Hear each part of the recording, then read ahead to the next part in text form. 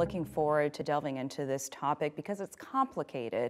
And so I want to start with sort of the beginner's explanation of geoengineering, which from my understanding encompasses carbon capture, taking carbon out of the environment, as well as something sort of more terrifying, managing solar radiation.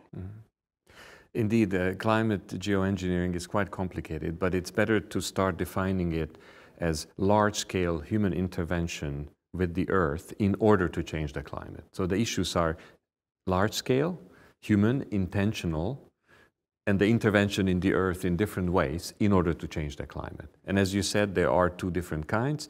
There is one kind where you remove carbon dioxide out of the atmosphere, and there's already plenty. And even if we stopped all the emissions, that would still stay there, so we need to take that out at some point. And that's an important part. But the other one, and I'm not sure if it's necessarily frightening, but it is definitely more complicated, is to actually change the reflectivity of the Earth to reflect more sunlight into space and thereby cooling it. Yeah, and I want to get into more of what those technologies involve from a technical standpoint, because geoengineering encompasses such innocuous things as planting trees, which is called afforestation, but other techniques which you refer to in solar radiation, which are sort of mind-blowing, putting mirrors in space to somehow increasing the reflectivity of clouds. And then the carbon capture and sequestration methods of pumping liquid carbon out of the atmosphere and injecting it into the deep ocean floor or rocks. So let's just focus on one of these mind-blowing techniques, which you have described in previous conversations we've had as sort of man-made volcanic eruptions. Talk a little bit just about that technology, just so people understand what we're talking about. So the solar radiation management, one of the techniques would like to mimic essentially a volcanic eruption. And we have seen large volcanoes erupting, and we have measured. What happens is that the volcano erupts and it spits out lots and lots of particles, including sulfur particles that go into the atmosphere.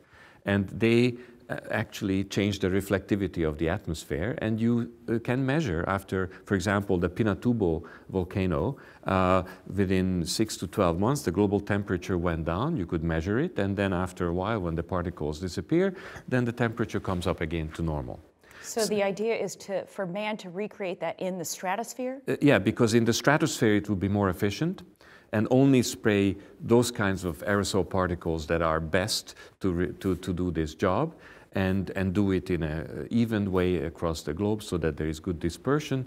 And if you do it right, that's what the models say, then it will be able to bring the temperature down those few degrees that it would have gone up because of climate change. The problem with solar engineering, solar radiation management, that is, while it cools the planet down, it does not take the carbon dioxide out of the atmosphere.